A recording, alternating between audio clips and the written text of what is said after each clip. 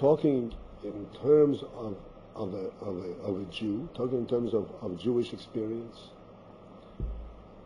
The golus, the exile simply means that we do not recognize, we do not observe, we do not see. In many cases, we actually were never exposed to understanding and to seeing that there is a spiritual life, there is a Torah life. One can have grown up a Yid today. We can find a Yid, like we say, and my children come back all the time and say, I got a karkafta. You know what a karkafta is? A karkafta means a person in the 50s and 60s who never put on film. It's called a karkafta. Never put on film. He never was in touch with that. And therefore his spiritual life is completely drained, and he spiritually is a stick. He has no understanding of spirituality.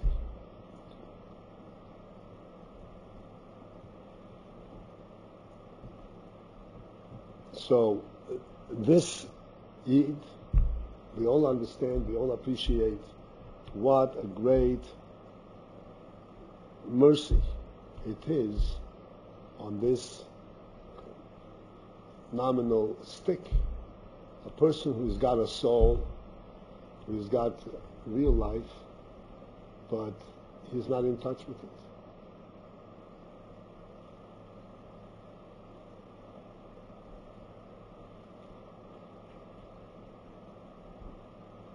So we would think that if a Yid descends to such a level, and every one of us has some aspect of it, more or less, but essentially we're all affected by the golus. We're all affected by the physical world. We're all affected by the fact that the world outside of the yeshiva does not recognize the principles and the value of what we learn in the yeshiva. And therefore, there is this aspect in us, there's this conflict, and there's this aspect in us, what is this spirituality all about? We can much more readily relate to the physical.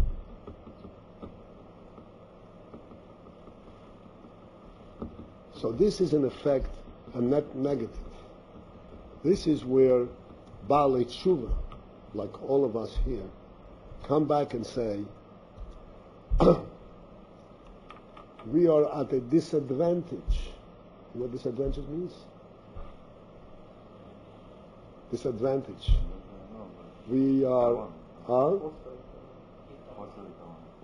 Choser, that's right. Choser B'Torah. We are at disadvantage. Because we are starting up, coming from a dry land, without water, as David HaMelech describes it, without source of life, and we have to start from scratch.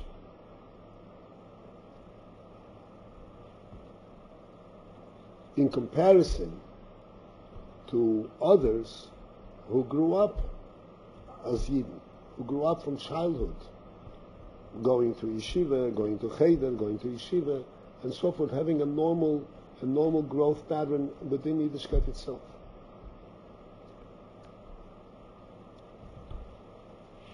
So, in this respect, the golus is really a net negative. It's something that causes, has deprived us from being connected to life, and in effect deprives us, it would seem, from having the full understanding and full appreciation what the Torah is, because we start at such a great disadvantage. For this comes the second half of this week's Parsha, which is Parsha's Massei. Massei means journeys, travels.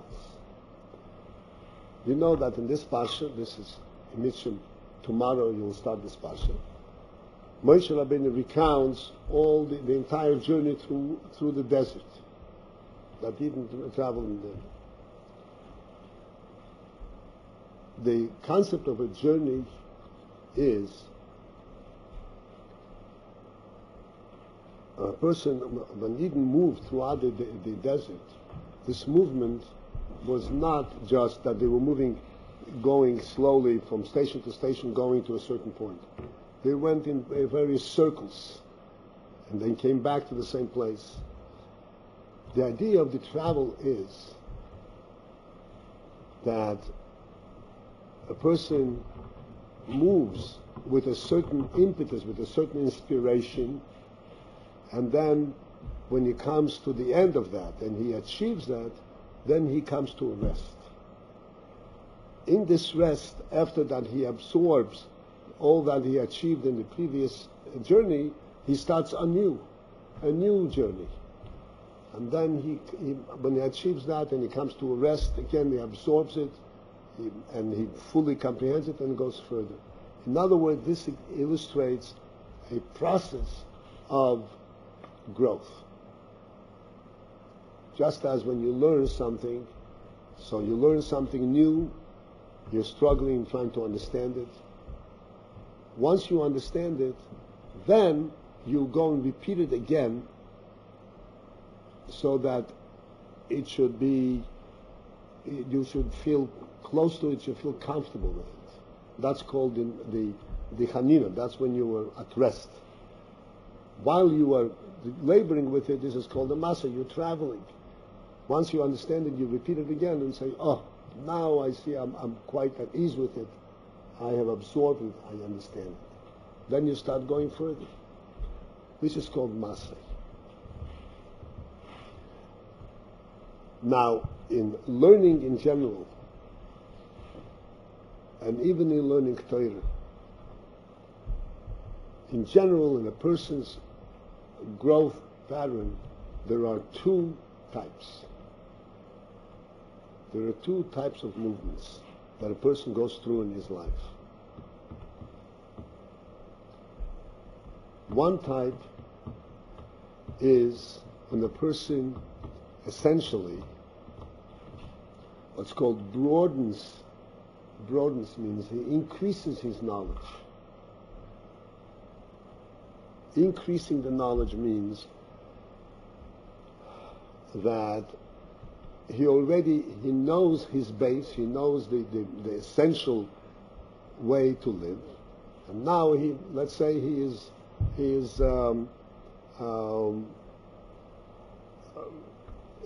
learning to drive a car. So he learns to drive a car. And then as he becomes more experienced in driving, so he becomes more experienced in driving. He doesn't change from driving a car to flying an airplane. Driving a car is not going to teach him how to fly an airplane. It's totally unrelated. He's going to become a better driver. So even though he becomes a better driver, in Torah terminology, this is called standing on one place. He's not really moving. Because essentially, he's just improving on what he already knows, what he already accomplished. Moving, that's called mahalech. Mahalech means that he is able to move out from one set of parameters to completely a new set of parameters, a completely new view. This is what's called moving. Moving means that one can change from that which yesterday, not only did he not know it, but yesterday he could not possibly know it. He couldn't possibly understand it. It was completely beyond his comprehension. And then as he through his effort, he changes and he opens his mind and he is able to comprehend that which a day before was completely unimaginable that he should be able to understand. This is called movement, a complete change.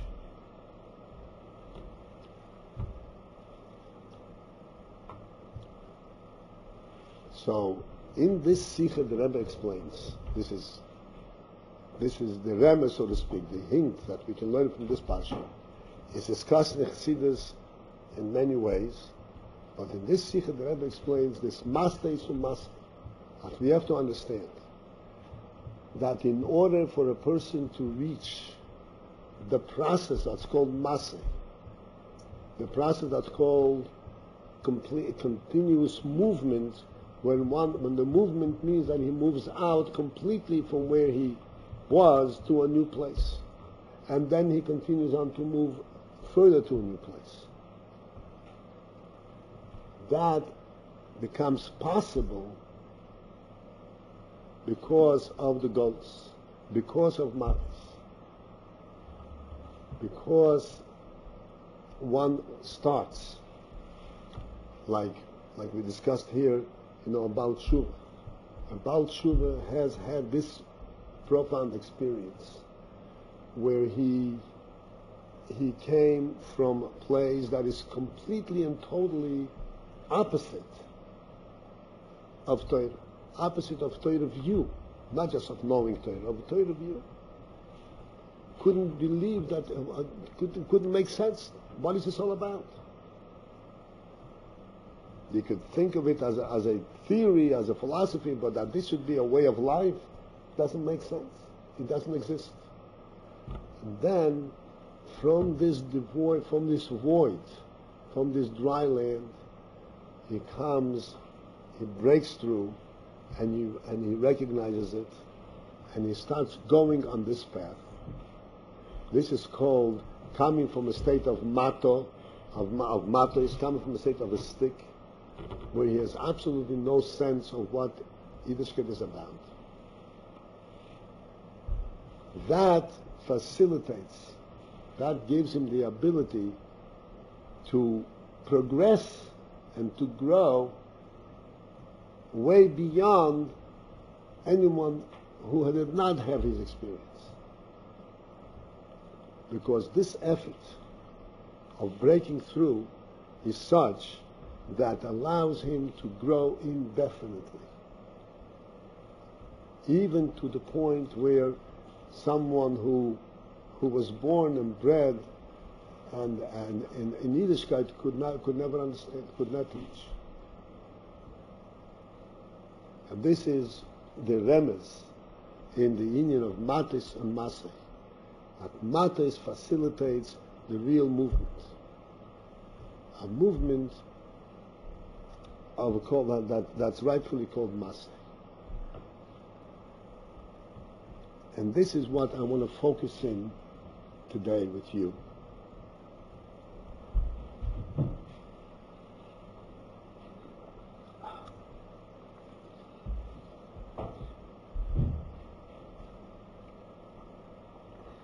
Everyone here has experienced sooner or later, and this is something which comes back to me all the time,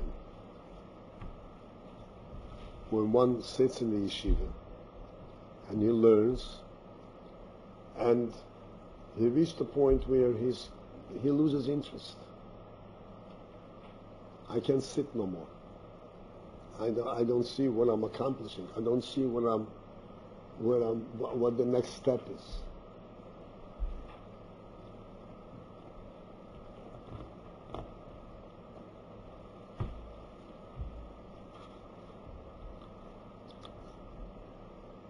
The reason for that is that we have reached the next Massei, the next journey.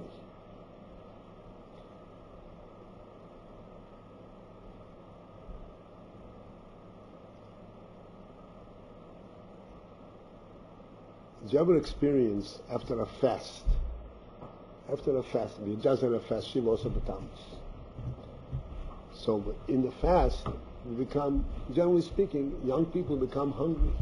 They become hungry. Some people get a headache, some people got weak. But there is some effect from fasting.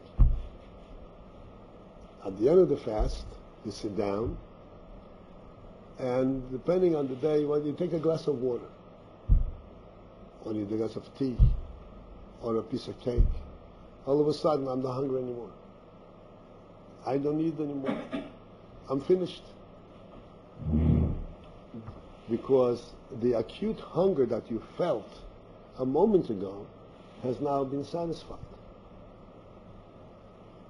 You don't realize that really you have to eat a whole meal.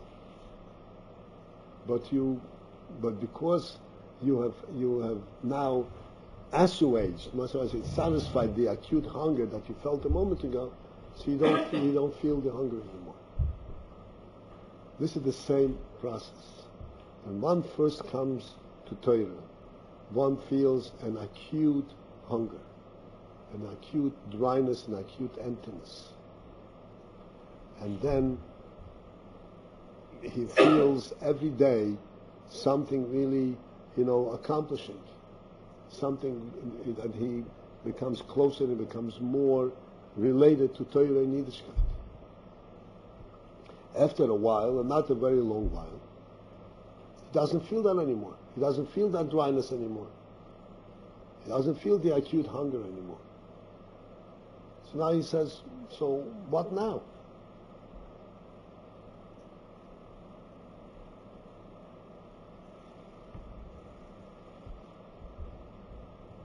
And the answer is that he is now, so to speak, in the process of Massei, in the process of journeys.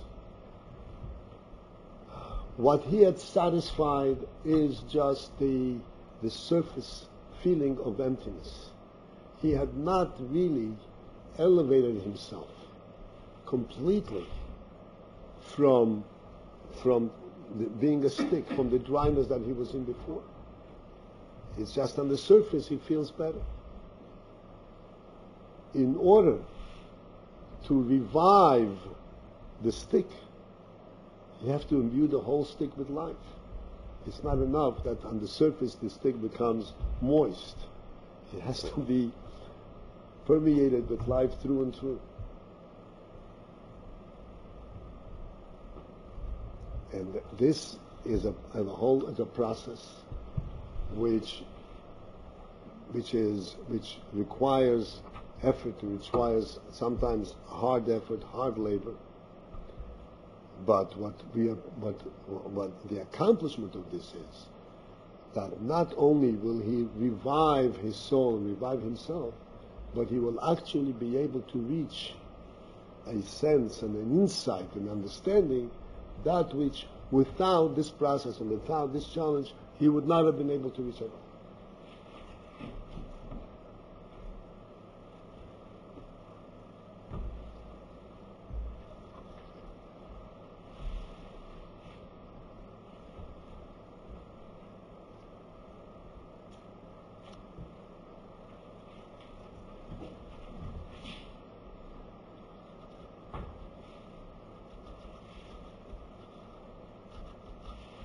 I was once asked, I don't remember if I ever related this, I was once asked in class, not here in the city, it says in Tanya that even a tzaddik, one who is fully grown up and become a tzaddik, he still has ups and downs, and he still has to rely on his chinuch, on his child, on that which his mother trained him as a child in order to survive these ups and downs. So this was also a group of Baalei Tshuva. And they asked me an obvious question.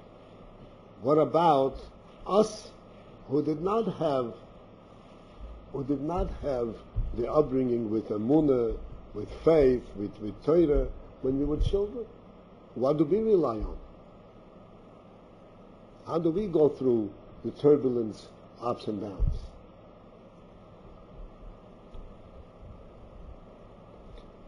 So I explained to them then the power of the childhood absorption, that what the child learns from his mother. Why is it that is always survives and is always there? The reason that a child survives, that this which a child learns as a child always survives, is that when his mother tells him about Hashem, tells him about Torah, he accepts it with his whole heart and with his whole mind. He does not judge it. He does not give it limits. Okay, this is what it means. I understand. No, he just takes it in completely with his whole soul, because he's completely open to his mother's teaching, and therefore he absorbs it with his whole soul. And once it's absorbed with his whole person, then he can never lose it, because this is the clear thing that defines him himself. That which a person learns as an adult, that's learned with his intelligence. That has a certain limit. I understand it to a certain extent. I agree with it to a certain extent. To a certain extent, I still need to investigate. So it's not absorbed fully, and that's why there's all these ups and downs.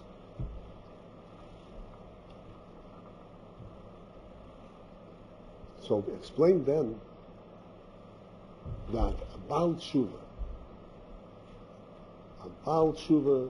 who turned around his life, who went from a completely, as I said, from a stick, a completely dried up spiritual orientation,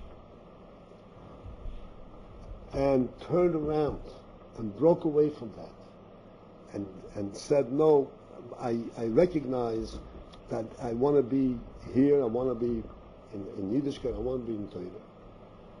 At that moment is very precious. That moment when you made that decision, that moment when you recognized that he can now turn around and change his whole life's orientation. It's not just I'm going to learn something anew, but he turns around and changes his whole perception, his whole path in life, from being a worldly orientation to a Torah and Yiddishkeit orientation, even though he doesn't know anything yet. But that moment of decision, at that moment he sees clearly, just like a child, exactly what it is he's looking for. There is absolutely no confusion there. That moment is a moment where it's not just his intelligence or his emotion or anything that brings him to it. At that moment, this is his whole person. He knows, he sees, I don't belong here, I belong here. And that breaks him away from there and brings him here. Even though he still has a long way, so to speak, to go and to learn it. That moment, this is an example of a Massei. This is an example of a Nesiya. This is an example of a journey.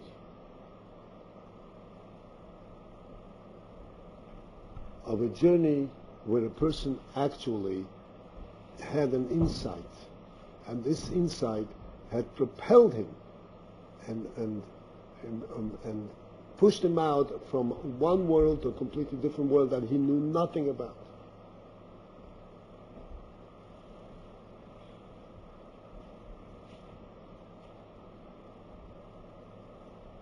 And this is so deeply imbued in a person, and it's so clear that you never lose it. And this is what holds him throughout this process of ups and downs. Because if he remembers the moment of that decision, he knows exactly what he wants. He knows exactly clearly what it is that he's come here for. There's no confusion there. But we can readily understand the power of this experience. The power of this experience is such that gives us here the ability to repeat this type of experience, to repeat this kind of movement of a drastic change. Whereas someone who has grown up normally, he doesn't have that sense, that power of completely changing his position. About Tshuva, because of his experience, has that capability, and his whole process of learning, his whole process of growth, is an entirely different manner than that of one who has not gone through this experience, because he actually knows how to do it. He knows what it means to move away from one perception to a completely different one. So that actually this matters, this low level, this dry state from which he comes, becomes actually a positive force, indefinitely, a continual positive force that can continue to work for him and to raise him further and further.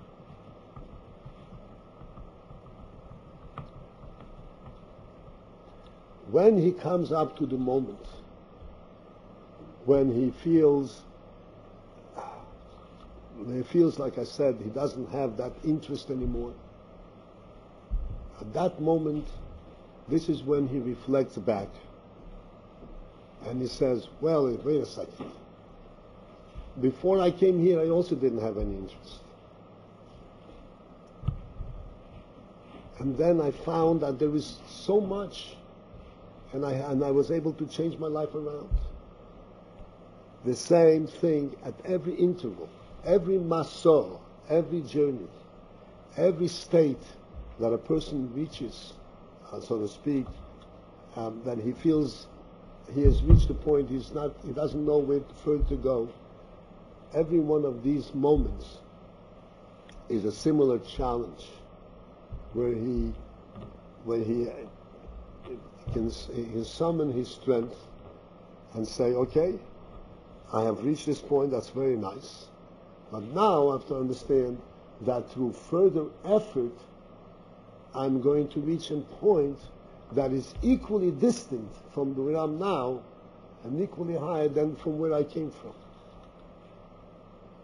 This is called Massei. One who has this pattern and this path in his life of growing in this manner, where he changes around, he breaks away completely from the previous state to reach the new state, there is absolutely no limit in terms of depth and clarity of understanding of Yiddishkeit that he can reach.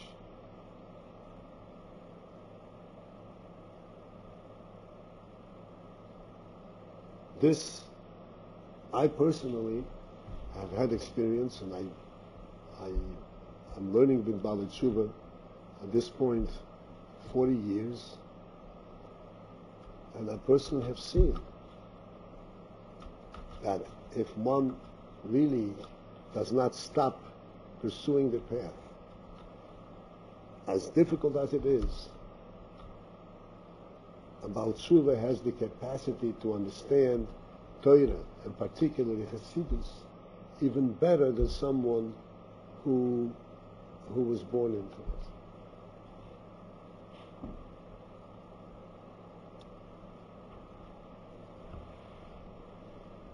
And as I always point out, it's a very limited opportunity here. Everyone here has a very limited opportunity simply because of the age and the state in which we're in, and the recognition of the preciousness of this opportunity. Not giving in to disappointment, not giving in to laziness, not giving in to disinterest, but continuing on is something which is a tool that only Abba Tshuva has. And this can really elevate a person from the lowest depths, from being a stick to being a living tree.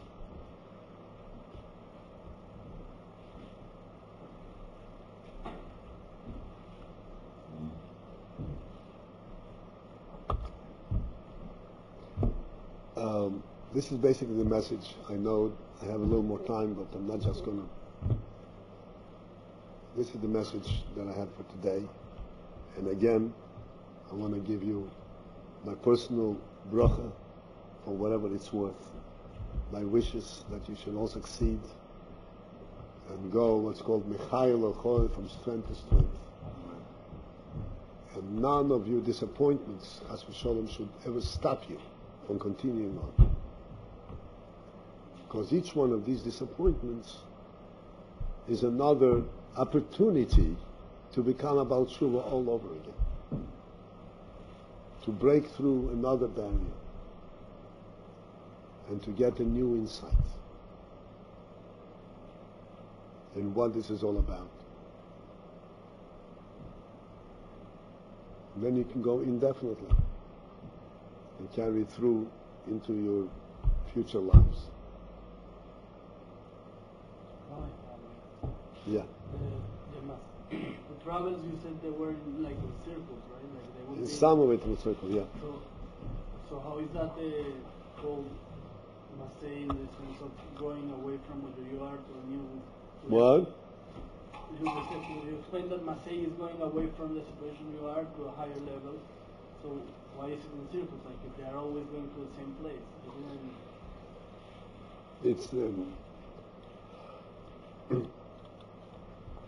It's just like we're learning now the Seder Matas and Massei. Last year we also learned Massei and Massei. But between last year and this year there was a whole year. So Matas and Massei this year is not the same Matas and Massei that was last year. You understand? Totally different. That's what the circle's about. You're making progress. Yep. Might seem like you're in the same place. Excuse me? Might seem like you're in the same place, but... Yeah, you're making progress.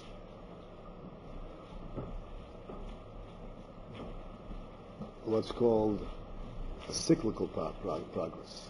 You're...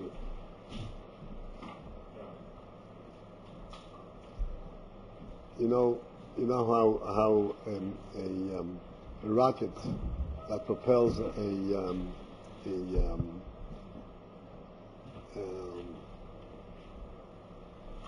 Sputnik around the Earth.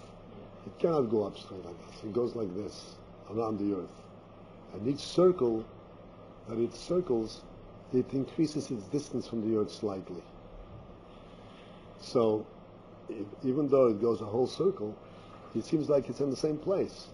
But really, when it reaches the same spot again, it's a spot that from the previous spot, it couldn't reach it. There's no way. It couldn't go up that way. You had to go. You follow what I'm saying? The way it runs is like this. So every time that it reaches the next spot and facing the same location, it's in the same location, but it is now at a height that it could never have reached before.